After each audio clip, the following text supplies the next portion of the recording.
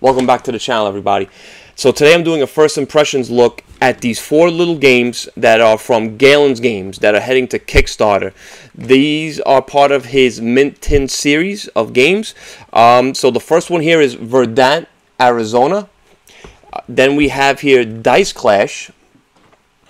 The third one here is Mint Tin Monster Mashup. And then the final one here is Heritage Farms.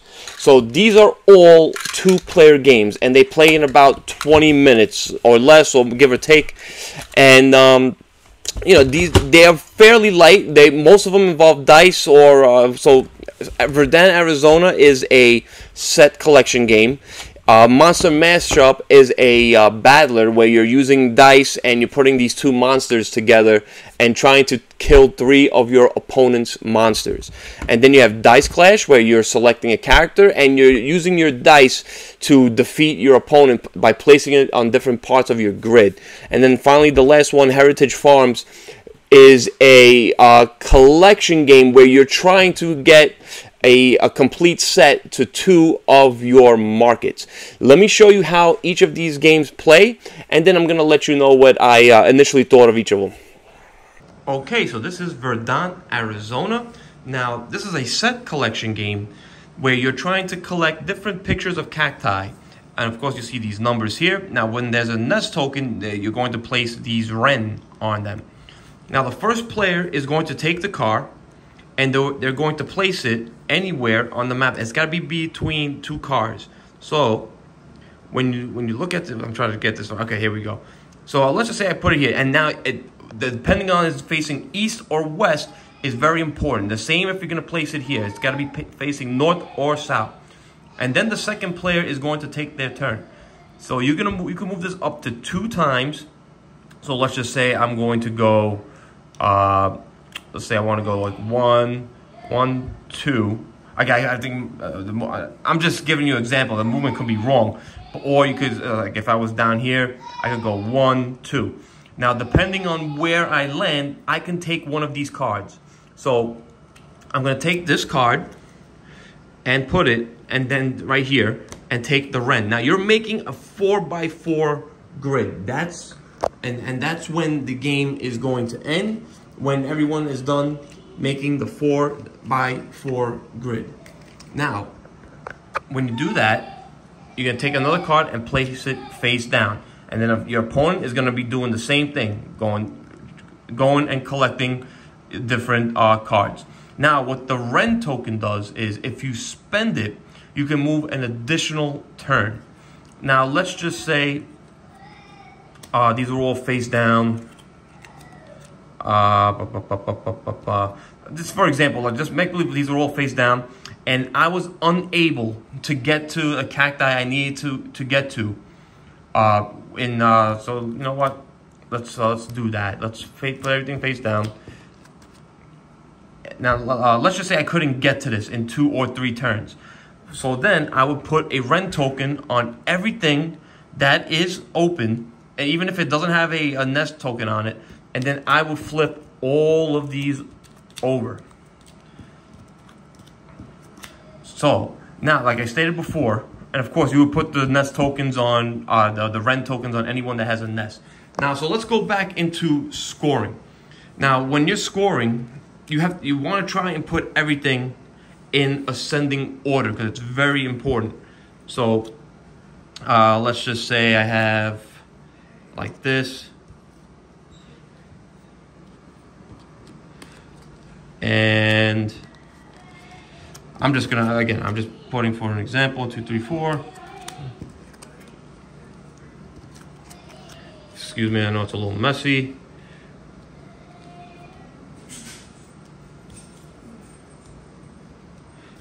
And we're just gonna, I'm just showing scoring. This is not normally how it plays, but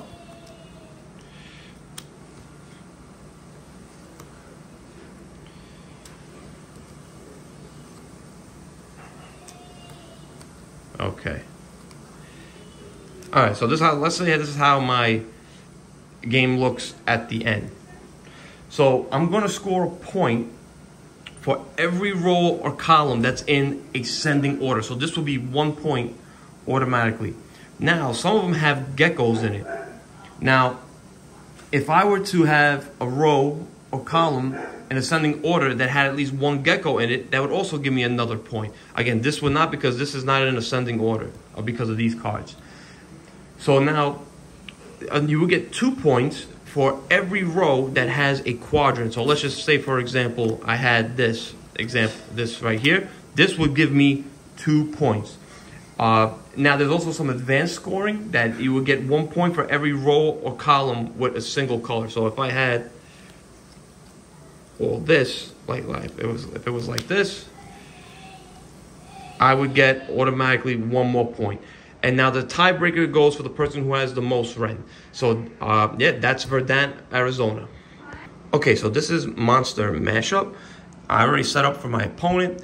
This is going to be me right here. I chose my mad scientist. There are several mad scientists in the game that you can choose from. They all have special abilities. Now, at the beginning of the game, you're going to choose your mad scientist, and we're all going to draw 3 cards here from this deck. Now, they each have a front and a back, so you're going to mash up the different cards that you want to make. So let's, for example, say I did this. I made the Griff Antula. He's going to have 4 health, 4 intelligence, which gives him 4 energy, 1 special attack, and 10 speed, which is helpful with tiebreakers. I also have this special ability here. Opponent rolls more than a 7. You're going to steal 1 energy from your opponent. So now, the first thing we're going to do is the roll phase. We're going to roll these die. So I rolled a 1. Anytime you roll a 1, you're going to instantly gain 1 energy. So I have 7 here. So let's go up to 5. Then we're going to move on to the boost phase. Now, during the boost phase, you're going to either boost your monster, you're going to defend, or you're going to hit the panic button. So if you want to boost your monster, at the count of 3, you're going to hold up how many fingers you want to boost. So if, let's say, 1, 2, 3, I want to boost him by 3. I have to set this to 3, put it right here, and I have to spend 3 energy. So now I have a total of 10. I can either defend. When you defend, you just hold your fist up, and in this damage phase, you will reduce the arena damage to 1 if your opponent. And now, the last thing is slamming on the table, which means you're going to hit the panic button. So this will force both players to reroll the attack die and keep those results. But here's the thing. If my opponent defended instead of either boosting or holding the panic button, I'm going to lose, and my monster is going to be killed. So now let's just say we both boosted. We have 10, and let's just say my opponent has here 6 and decided to use 1 boost. So their boost will go right there. So now they have 7, and of course I beat them. So this is going to be the damage phase. During the damage phase, you're going to add your boost die to your attack die, like I just stated before, for the attack total. And of course, the player with the higher total is going to win. Now, if you're tied, this is where the speed comes in. Whoever is the fastest is going to win the tie. And of course, the loser is going to take damage equal to the arena level. So we're on arena level 1, so they would only take 1 damage. Now, if they lost by an amount that's equal to or greater than the special attack, then they're going to take damage also equal to that special attack. So this comes in very handy as well. Now, if the player defended, of course, they're going to reduce the arena damage to 1 when determining the damage. So this will only be either 0 or 1 damage. Now, when the opponent's a monster dies, or if your monster dies, you're going to collect the head. When you collect the first person to collect 3 heads is going to win the game. Now, let's say my monster died. I would have to flip this over, and I would get this ability. And of course, if my monster defeated the other monster, I would flip this back to where it belongs. So you're going to keep doing this until somebody claims 3 heads. Okay, so this is how Heritage Farms is going to be set up. You have your boat right here. Your opponent's going to be sitting across from you. Now, your farms are going to be on this side. So this is my farms right here. My farmers are all going to be placed on the farms. and of course, my opponent's farms are here with my markets next to it. Now, you're gonna have 3 types of goods. Yellow is corn, red is a fox, and white is the chicken. So what I want to do is I want to get my market, 2 of my markets, to have 3 of my goods: the corn, the chicken, and a fox in 2 of them. Now, I can also lose. If I lose 1 of each type of good, the game ends immediately. So what would I do on my turn? So I would put my boat anywhere. So I want to put it right, let's say I want to put it right here. And I have to put it somewhere where I have a farmer. So I would take my farmer, and I have to take 1 good. So let's just say I'm going to take the chicken, and I'm going to place my boat right over here. So my farmer is going to go here. It's going to go on this bonus marker right here. I'll go over what each one does. And then I'm going to place my chicken here. Now, when it comes to this spot right here, I'm going to flip this over. Now, when my farmer leaves this spot, I'm going to get this bonus. I'll go over what each bonus does in a bit. Now, here's the tricky part. How do I lose my goods? So, like I stated before, we have here the corn, the chicken, and the fox. And my opponent is still here on the farm, on their farm.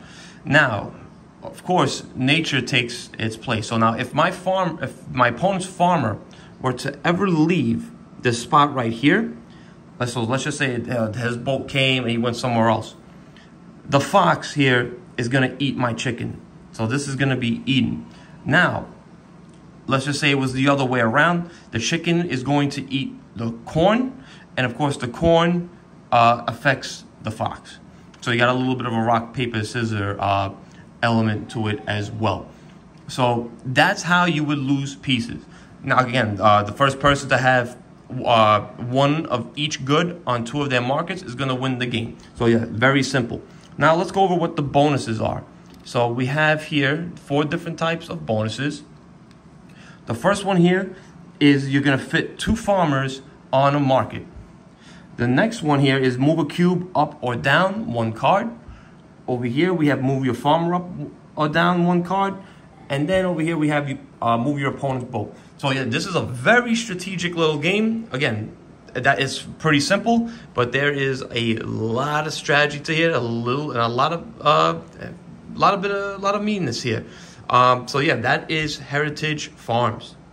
Okay, so this is Dice Clash. Now in Dice Clash, you're gonna pick a character. So I have to spawn here. I'm going up against the samurai, and you're gonna get your corresponding grid, and you're gonna have your set of 9 dice. So in this game, you're going to roll all your dice here. So let's just, and you're gonna try to keep it secret from your opponent, but for the rules' sake, I'm just showing you here how it plays. So let's say my opponent does this. Now, whoever goes first, they're gonna take one of their die and they're going to place it right here in the, put it right here in the middle. So that's my attack. So now my opponent has to come up with something better than a 5. So they could do, let's just say, let's go 5 here. So now they got 6 defense. So they place it here and give them the 6 defense, or they could place it here. So you're essentially going back and forth trying to do better than your opponent. So again, I could go right here and be like, oh, now I got an attack of 5, and my opponent is going to do the same. Oh, now I got an attack of 6. So now, if they were to place a 6, so I don't have, I have a 6 here. So let's say I have this 6 here. Actually, I don't want to use that one. I have the 6 right here. Now, if I were to put a 6 here, well, let's go here for this. I get the 7. They can instantly parry. So they could put this here, take their die, place it anywhere, and they would parry and attack back with 3. And of course, I would have to respond. Now, the reason there are different colored dies is if I use a white die, it allows me to re-roll the rest of my die that I haven't used. If I use a red die, it gives me my special ability. So mine here is I can add +1 or -1 to each die. Now let's just show everything over here. Now everyone has a little ability. So this one is the defense. So this adds +1 or -1 to the defense, +1 to the attack, and of course this adds numbers to your die. So +2, plus or -1. Now let's just say I was not able to beat my opponent. I couldn't get out the higher die. I was flip this over to the adrenaline side, and now my ability would be a little bit stronger. Again, each of them have a different ability. I'm not going to go over every single one. But now this one says I point to a spot on my opponent's grid and they are no longer allowed to use that power. The first person to defeat their opponent twice wins. Okay, so as you can see, these are all very simple, easy games to table. I really appreciate the packaging. I like that I could take these games anywhere and pretty much play anywhere, unless you want to play in a plane. I don't know, that might be a problem with some of these. But yeah, I really had fun. Well, they all play very quickly. I would say give or take 20 minutes. I think the one that went the longest for me would be maybe Monster Mashup, maybe Heritage Farms, because there's so much back and forth with that one. I didn't mention with Heritage Farms, there is an advanced mode where like the chickens could turn into zombies and stuff. So it adds a little bit more complexity and strategy to the game. So let me go over each one individually. So Verdant Arizona was a very pleasant little game. I enjoyed the whole set collection. I mean, set collection is not my go-to type of game, but you know, all of these games have a lot of player interaction. It's, you know, going back in Verdant, you're trying to derail your opponent and trying to get them, you know, you don't want them to get that collection. But also making that little puzzle in front of you was a lot of fun. And the fact that it plays so quick, you know, it's a nice game to have in your collection. It's a good game. I think my wife, she enjoyed playing. But yeah, really like Verdant Arizona. Heritage Farms took me by surprise. I did not expect to like this much because of how mean it is. And you know, I love mean games.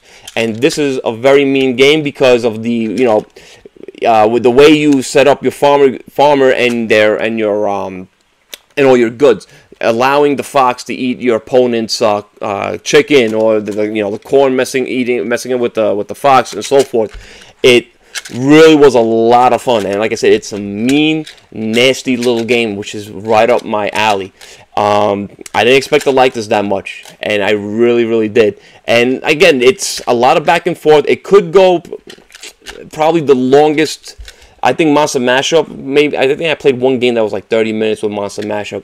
But Heritage Farms is really a nice little take that game. I consider it a take that game because you can purposely mess up your opponent. But really liked Heritage Farms.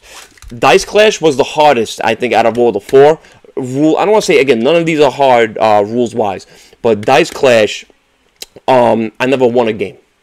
I was just that whole grid thing, you know, trying to get you know, your opponent. Maybe it's just me. I just suck, but I still had a lot of fun with this. Again, it's interesting the way when you roll your dice, placing the die. When do I want to use the white die to re-roll? You know, do I want to sacrifice that high number?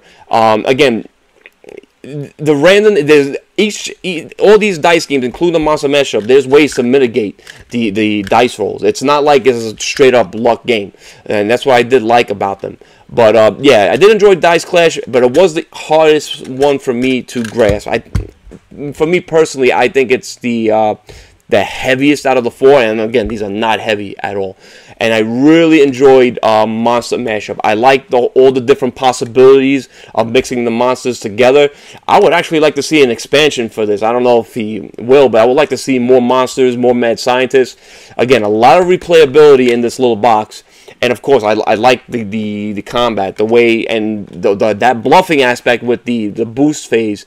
You know, choosing how much boost you want to use, using up your energy. Do I want to defend? But the problem is, if I defend and somebody uses a panic button, you know, that person who used the panic is going to lose. That added, made the game even more quicker. And I like that little mechanic that he put in there.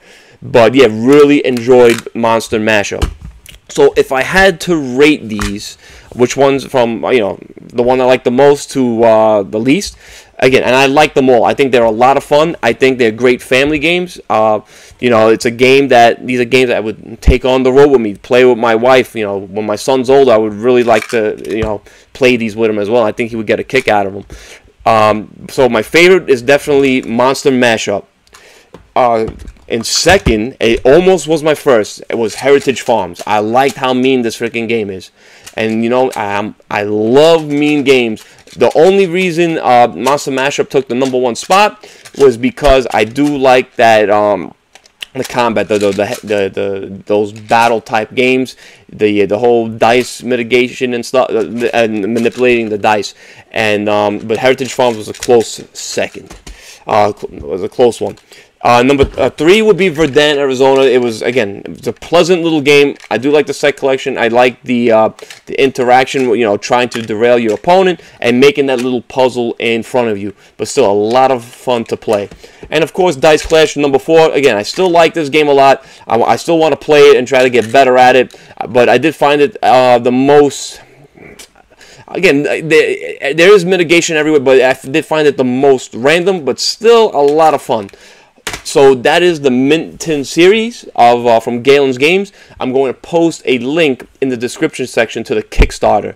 So if you're interested in backing these little games, I do highly recommend you check them out. I think you're going to enjoy it. And even if, you know, for adults, I think adults are going to have a lot of fun with them as well.